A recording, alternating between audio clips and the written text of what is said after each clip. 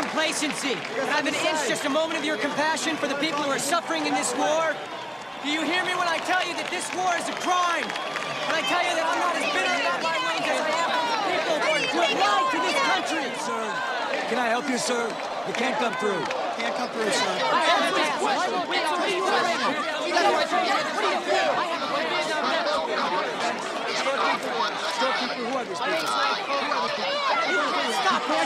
You stop me. You stop me. Why are you here tonight? What do you have to say to these people? My name is Ron Kovic. I'm a Vietnam veteran. My name is Ron Kovic. I'm a Vietnam veteran. I'm here tonight to say that this war is wrong, that this society lied to me, it lied to my brothers.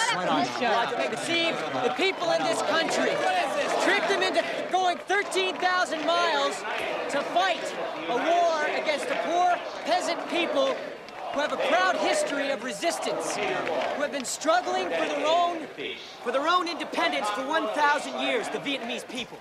I can't find the words to express how the leadership of this government sickens me.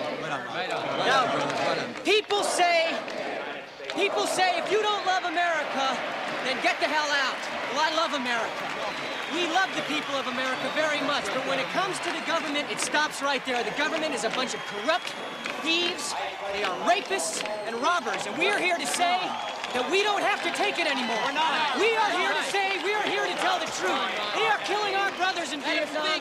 We want them to hear the truth tonight. We are here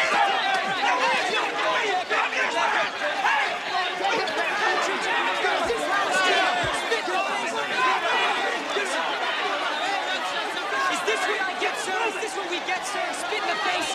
We're never going to let the people of the United States forget that. Why don't you want to hear it? This wasn't some nightmare it happened. And you're not going to sweep it under the rug because you didn't like the ratings like some television show. This wheelchair, our wheelchairs, this steel, our steel is your Memorial Day on wheels.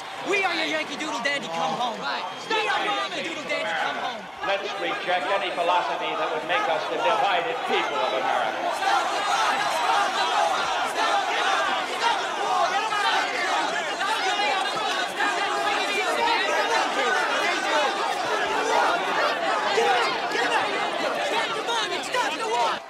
Some sort of scuffle or commotion has broken out on the floor of the convention. Disabled veterans protesting the war in Vietnam. We're going to try to get a microphone down there.